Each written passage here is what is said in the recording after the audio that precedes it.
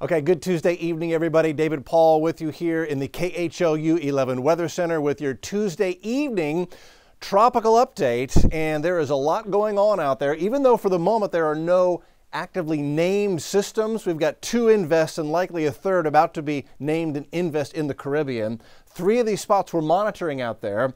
And the overall picture in the tropical Atlantic is about to become a little more favorable for development for a couple of reasons. One, the MJO, the Madden-Julian Oscillation. This is a global wave, a global weather pattern that can cause lifting in certain areas or sinking air in certain areas. Well, it's moving in our direction. It's going to create, we think, a little bit more lift over the Atlantic basin in general over the coming days and weeks. And then the dust that's out there over the Atlantic, there's still some dust, but it's beginning to thin, and that should be another ingredient that encourages more tropical development. Also, just climatologically, we're moving into the heart of the Atlantic hurricane season. Statistically, it peaks right around September 10th, September 11th. So here's what's out here this evening. Three spots that we're watching. We've got this spot, Invest 97L, that's got a good chance, a 70% chance for developing into a named system as we head over the next 5 days. This spot south of the Cape Verde Islands, 30% chance for development next 5 days, 60% chance for development in this one in the Caribbean. This is the one that really has our attention. And that is because the two spots in the open Atlantic, I think, are most likely to be picked up and scooped out and brushed off to sea by the upper level wind pattern. And we've got one trough, that one's taking Henri with it. Another trough or dip in the jet, this is the wind flow up at 34,000 feet, is likely to dig deep enough into the Atlantic basin to grab whatever tries to form out here and lift it north and steer it north and east. And if that trough doesn't get what's developing out there, 97 and 98, this next trough coming in as we begin September is going to be a sharp trough that digs across the east coast, and this should just act like a blocker in football and just block whatever tries to form out here over the Atlantic and scoop it up and send it out into the North Atlantic and bring it to an icy end. And so that's the overall pattern over the next week or so for the Atlantic part, the heart of the Atlantic Ocean. Further south, we think those systems may be able to duck underneath those troughs. And this is why you see the spaghetti plots on 97L and 98L as you do, moving northwest, curly queuing, and then woof, picked up by that trough. Same thing here, generally curving north and then accelerating toward the Azores as it's picked up by that trough. So I think those two are fish storms. The one in the Caribbean is a problem because it is cutting underneath the influence of those approaching troughs, and this one is moving west and looks more and more likely now to develop into our next name system. Ida is the next name on the list. This one has a 60% chance for developing over the next 5 days. Right now, it's just a cluster of disorganized thunderstorms. That being said, this cluster of storms has stayed together for the past 2 or 3 days.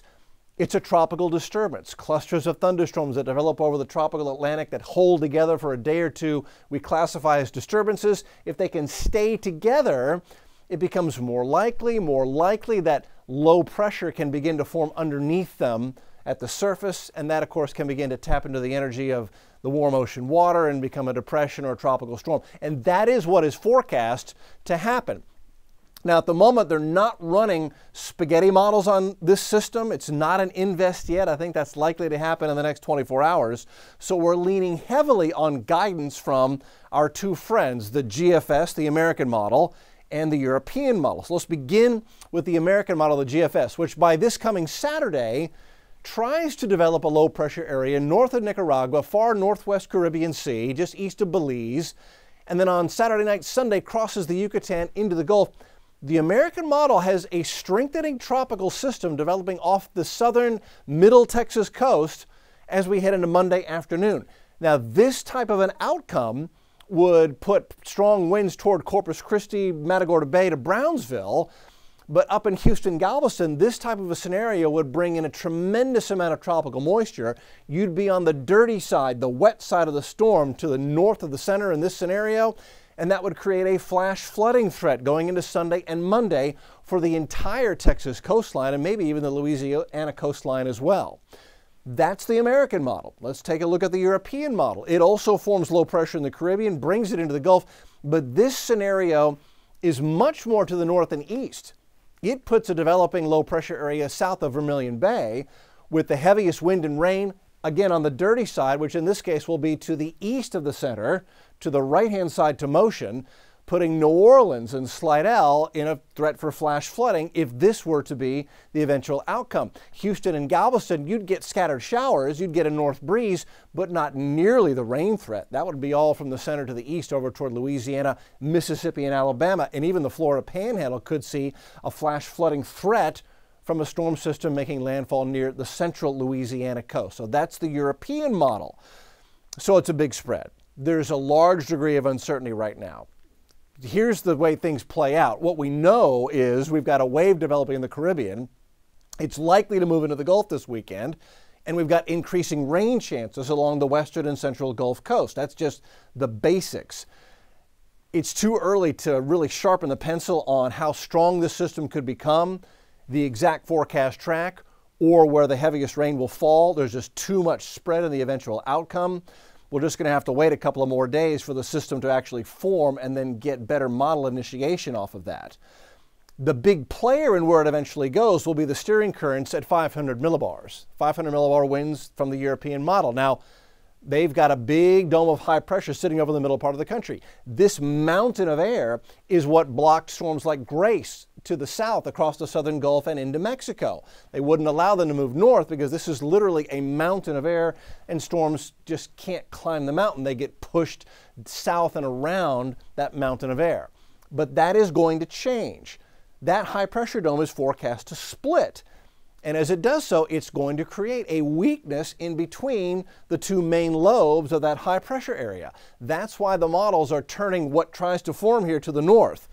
But to exactly what degree it moves north, whether it's further west or further east, is yet to be determined. This is just the big picture play as we see it right now. Again, too early to fine-tune this forecast, but over the coming days we should be able to get a better handle on it, especially once we get a low-level center forming on whatever is trying to form down there. Big picture, though, this is going to bring a ton of moisture in. Here comes the tropical slug of moisture, which whatever comes out of the Caribbean and the southern Gulf. And that slug of moisture is going to create a flash flooding threat. There's just so much tropical moisture. You're looking at PWatts, precipitable water. This is a representation of how much moisture is in the vertical column of the atmosphere. And if you were to rain it all out at once, that would equal about 2 to 2.5 inches of rain. It just basically means you've got a tremendously saturated tropical atmosphere, and any rain or thunderstorms, any convection that gets going will have the potential to put down rainfall rates that could cause flash flooding. So this is going to bring in a lot of moisture regardless of its eventual track. Okay, so a lot of moving parts in that forecast. We're really going to have to give this another day or two to be able to fine-tune that forecast. Stay with us, stay close to the forecast as we head through the several next days and into the weekend. Questions or comments? Hit me up on social media. Until next time, we'll see you later.